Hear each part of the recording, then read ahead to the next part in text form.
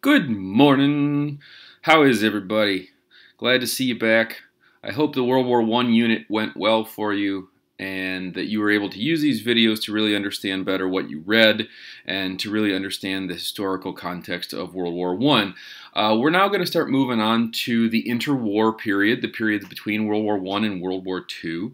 And so we're going to kind of update some of the things that we've done around the world in previous units. And for today, we're looking at Unit 8, Section 1, which is about the interwar period in Latin America. Now, to do Latin America, what we're going to do is we're going to look specifically at the country of Mexico and understand that this is our example country that really reflects and represents what's going on in the rest of Latin America as well, but we're going to focus more specifically on some of the details for what's going on in Mexico between in the period between World War I and World War II. So we're going to start actually with a guy that we left off with when it comes to Latin America and specifically Mexico last time.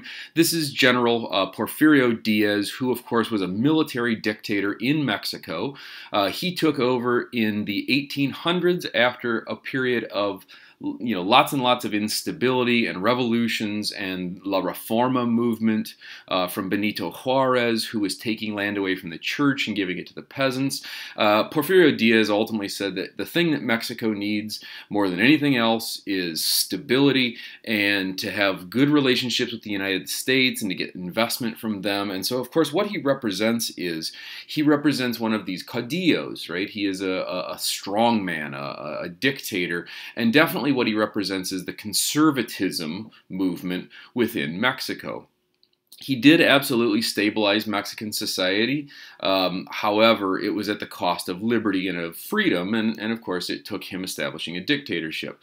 By 1910, people were really at the kind of end of their patience with Porfirio Diaz. They really started to demand, of course, liberals demanded rights, socialists demanded equal treatment for people and equal outcomes for people, and so by 1910, really everybody was upset with Porfirio Diaz, and they wanted something better. Now, Porfirio Diaz actually was on a radio show and accidentally announced that he was going to hold new elections, real elections, fair elections, and that he would be stepping down, essentially, is the way that worked. Now, he'd been a dictator for 35 years, basically, and, all Mexican society revolved around his dictatorship. When he announced on a radio show that he was stepping down, people got very excited, and they were ready to seize this opportunity to get something better. Francisco Madero, who we're looking at here, was a liberal reformer, and he was really in favor of these new free and fair elections.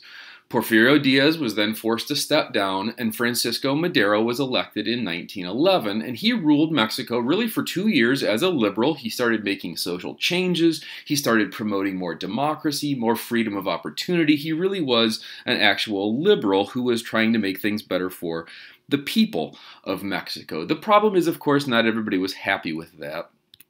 And on February the 18th of 1913, General Victoriano Huerta, who we see pictured here, who was a conservative, with the help of the United States, decided that it would be better to go back to something similar to what Porfirio Diaz had been ruling under with a military dictatorship. So the United States helped him because, of course, it was in the United States' interests to do so, and he and, with the help of the United States, removed Madero from power.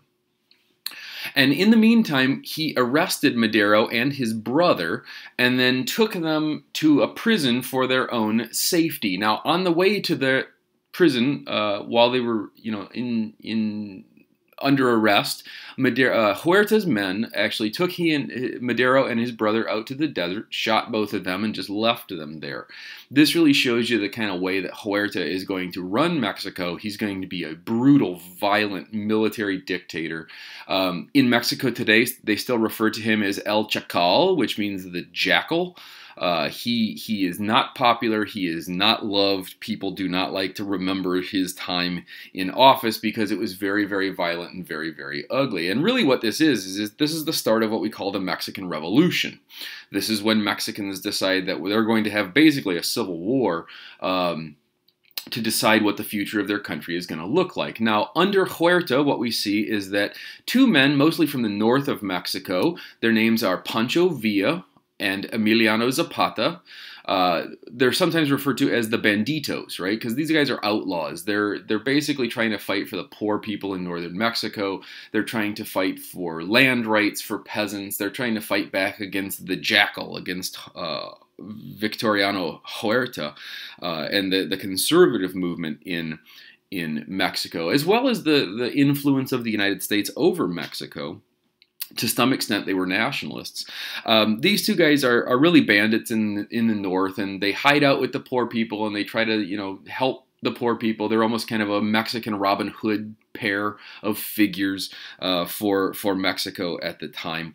The problem, though, is that when you're an outlaw, people aren't going to vote for you. People aren't going to elect you into being a government. They love the banditos. They love Zapata and Pancho Villa, but they're not going to become the government, right? They're kind of the guys that are sticking it to the government. What these two guys really needed was someone legitimate who could really get elected into government and try to make the changes that they wanted with more legitimacy to their character. And they actually do find a guy named Venustiano Carranza, who's on the left. On the right in this particular slide, we see Emiliano Zapata on the top and Pancho Villa on the north.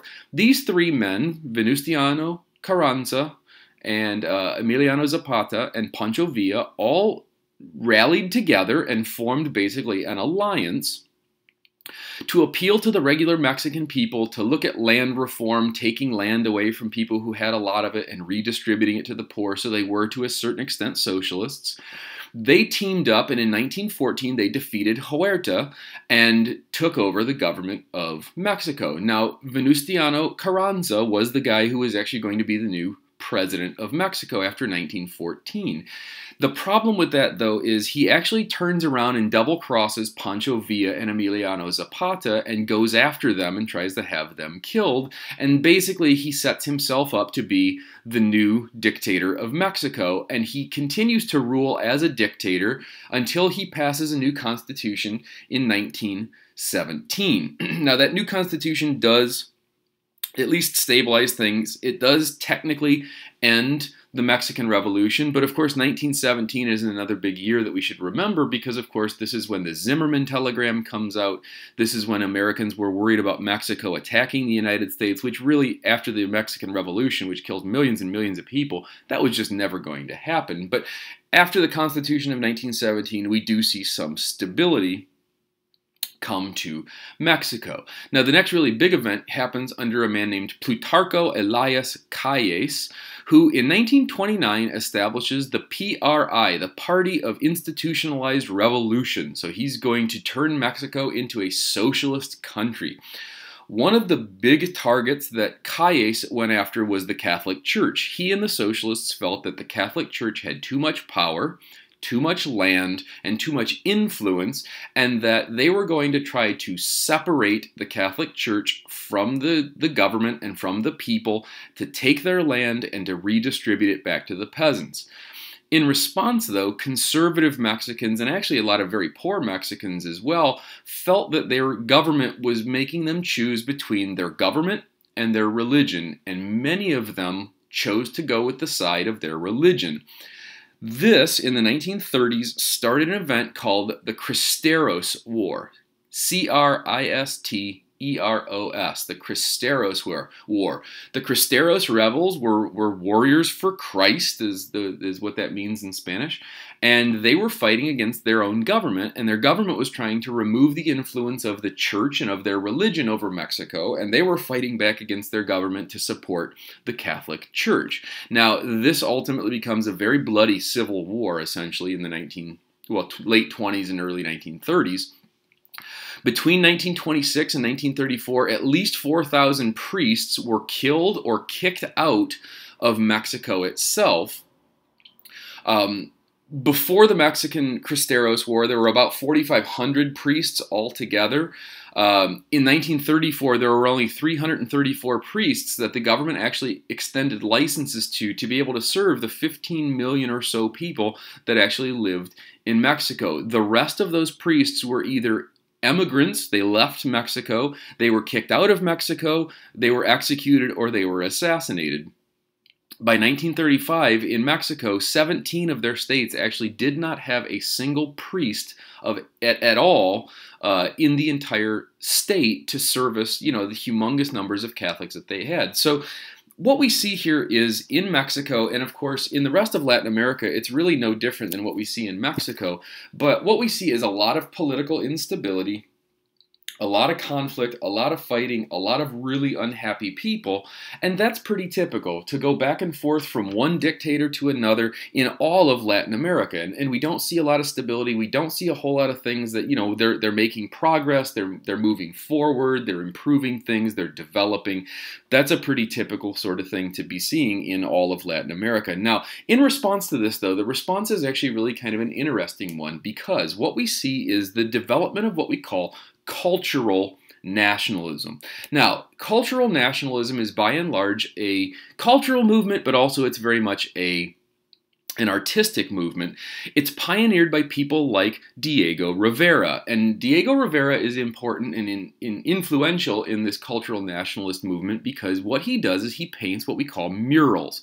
Murals are giant paintings on walls, typically in or outside of a building. And really what Diego Rivera starts to focus on is the history and the culture of Mexico. And what's cool about Diego Rivera is he shows us the good things, he shows us the bad things, he shows us the violence, he shows us the amazing cultural things. He puts it all together and says, you know what, being Mexican is really difficult.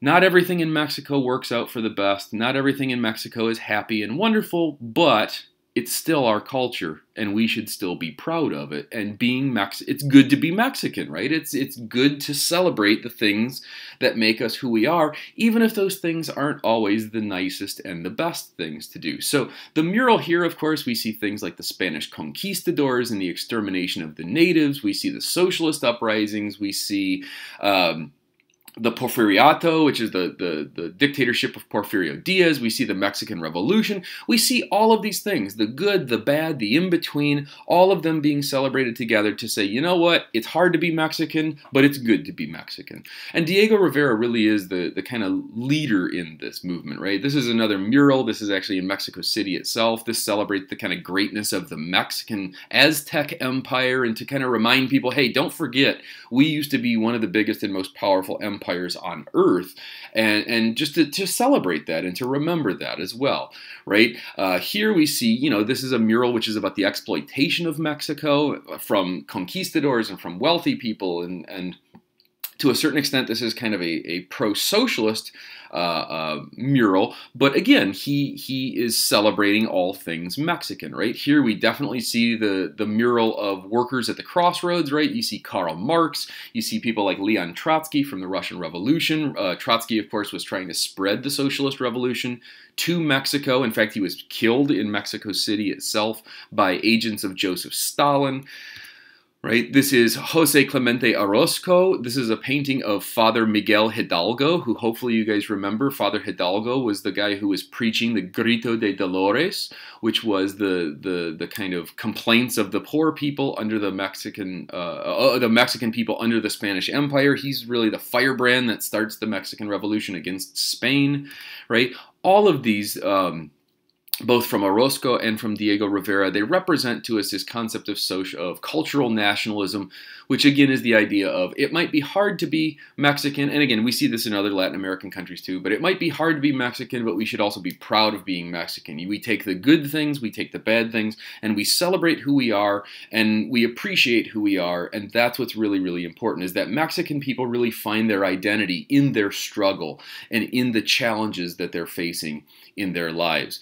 So I hope that you liked this video. I hope that you found it to be useful for Unit 8, Section 1 on the struggles in Latin America. Next time we're going to look at Africa and the Middle East when it comes to nationalism in Africa and the Middle East for Section 2, and I hope everybody's staying safe. I hope everybody is staying healthy. Feel free to like and subscribe and leave a comment here. Also, if you guys have any questions, please leave those on Google Classroom so that I can answer them and everybody can see both your question and my answer to help streamline that process as we continue to move through our curriculum. I will see you guys in the next video.